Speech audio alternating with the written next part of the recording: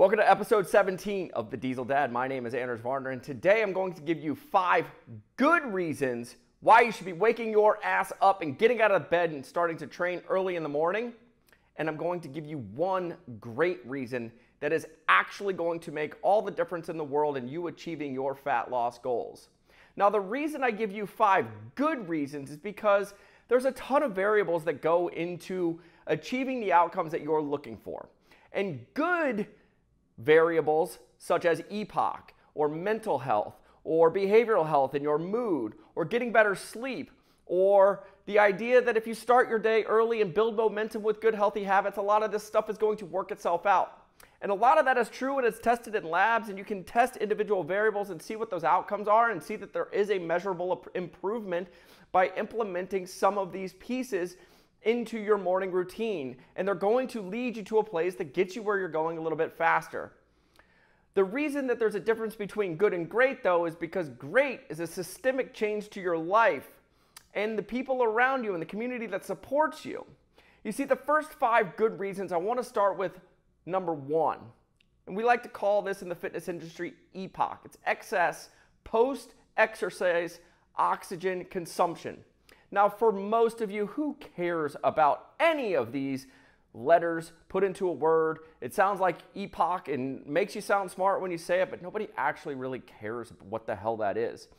What it really means is that if you work out early in the day, the amount of calories you're going to burn throughout the day because you started your day with high intensity exercise or with weight training, you are going to burn more calories throughout the day because your body is revved up. It has longer to burn those calories. You're starting at a higher level.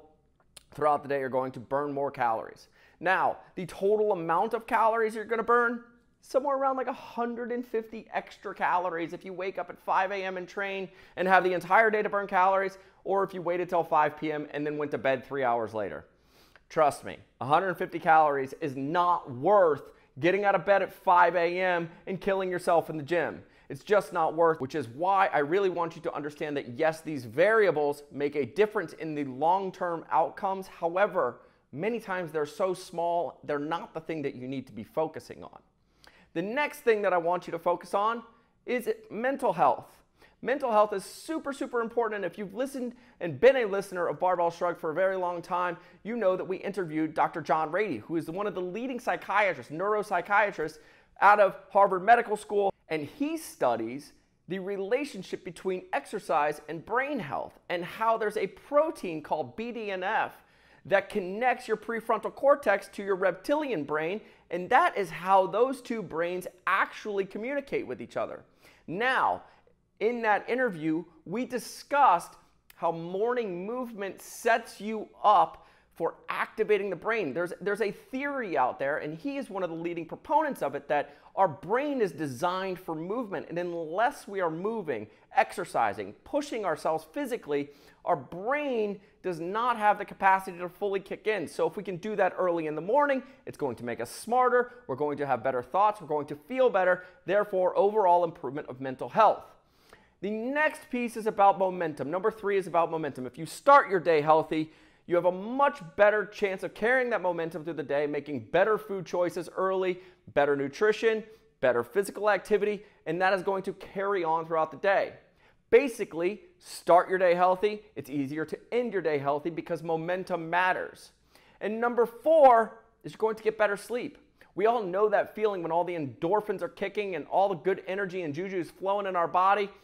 If you're carrying that into bed, you're still all jazzed up from your workout. If you work out at 7, 8 p.m., you don't want to be carrying all that good stuff into bed with you. You're going to be way too jazzed up. It's going to be sitting there. You're going to be sitting there laying in bed, and you're just going to have way too many thoughts running through your mind, too much energy. You can't fall asleep. Now, if we wake up a little bit earlier, implement a morning workout routine, now all of a sudden it becomes much easier to get tired throughout the day, go to bed early, get a better night's sleep, have a deeper sleep, and wake up early the next day fully refreshed and ready to train again. And the last piece, because of all those endorphins, number 5 is your mood.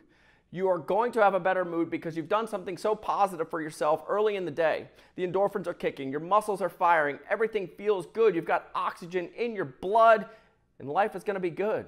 Your mood matters. It matters for mental health, it matters for physical health, it matters for you to be able to get to sleep, to have an effective day, and to make good decisions carrying that momentum throughout the day. So the 5 good reasons that you need to be focused on morning workouts is EPOC, excess post-exercise oxygen consumption. Your ability to burn calories throughout the day will increase by having some sort of morning routine that involves fitness. Get up, get moving, burn slightly more calories throughout the day. In addition, mental health. Get your brain firing. Force it to solve high-level movement problems, which is one of the core functions of why we developed this beautiful, beautiful brain for movement. In addition, gain momentum. Start healthy, end healthy. If you start your day in a very positive way, you have a much better chance of ending your day in a positive way as well. Better sleep. The further away your workout is from your sleep, the better you are going to sleep because you are not carrying all that excess energy into your bedroom. You don't need all that. You want to be calm and relaxed going to bed. And then your mood. Number 5 is your mood, because when you wake up and you do something positive for yourself, you're going to feel better, and that's going to carry on throughout your day. Now, that's 5 good reasons, but I want to talk to you mainly about the best reason. This is a great reason. If losing 20 to 40 pounds of body fat is your goal in fitness, there's a very good chance that everything you do in your life right now is slightly unhealthy. And what I mean by that is all the decisions and everything that you are doing in your life currently has led you to a place in which you are carrying around 20 to 40 pounds of extra body fat. It leads you to being unhappy, it leads you to being more unhealthy, it leads you to looking for a better way to go about your life and making change. Unfortunately, the environment that you live in most likely is not willing to change. You are the only person inside the entire community, which is your family, your friends, your kids, your job, all of those systems and structures that are super important to survival. You're the only thing in there that is going to change in a positive direction. So what happens is if you come to your family and say, every night from 5 to 6:30 p.m., I'm going to go to the gym.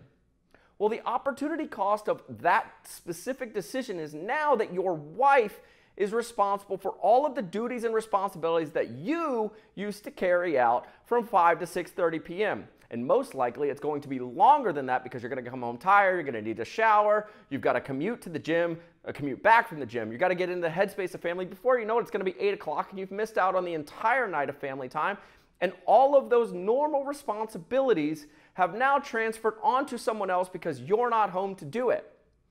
Now, you have to understand something. One thing that's amazing about having positive communities and environments in our life is that they all want everyone in the community to succeed.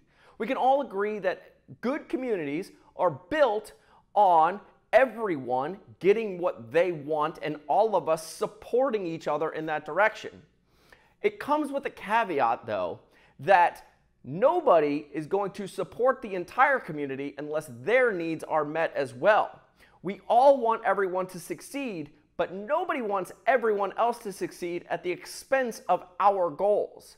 Now, for most people, specifically your wife, inside that community, if you are pushing all of your family responsibilities onto her from 5 to 7 p.m. at night, that's going to cause friction.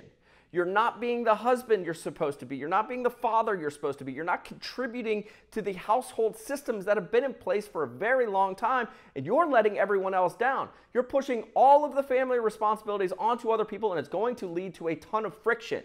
Does your wife want you to lose 20, 40 pounds? Of course she does. Does she want you to do it at the expense of her own life so now that she has double the responsibilities?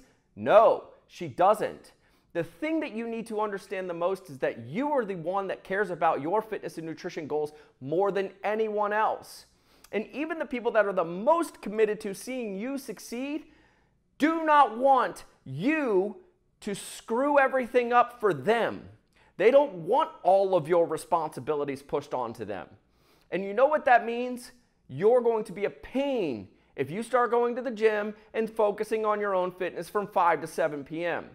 But there is a better way, and that way is morning workouts. The best way for you to ensure that you get your workout in is to get your ass out of bed early, because nobody cares what happens from 5 to 7 a.m. in the morning. If you need to get to the gym, it's your responsibility first, and it doesn't alleviate all of the other responsibilities of life. It's on you to earn the respect, because how many times have you come to your wife and said, I'm going to get in better shape, and you don't? How many times have you come to your wife and said, I'm going to go on a diet, and you do for 1 week, and then it gets hard, you quit? So they already believe that you are not capable of achieving this specific goal. And they're right for the most part, because you've tried in the past and it's failed. So what makes this different is that it's hard. It's important that you earn the ability to train whenever you want. And until you transform your own life, you have not earned the ability to go to the gym at any other point in time and expect the community that you have around you to bend over backwards so you can continue to achieve your goals. That is the number one reason that morning workouts are important, is because it's the only time in the day that it is so hard for other people to impede on your success that you own that time. You are the only one that is going to be able to set the alarm for 5 a.m., train from 5:30 to 6:30, get a good sweat, work on EPOC, work on your mood, work on your mental health, work on the momentum that you need to carry throughout the day, to work on getting better sleep at night. All of that is your responsibility. That does not alleviate you from the daily responsibilities of your life. Everything must go on in the exact same manner.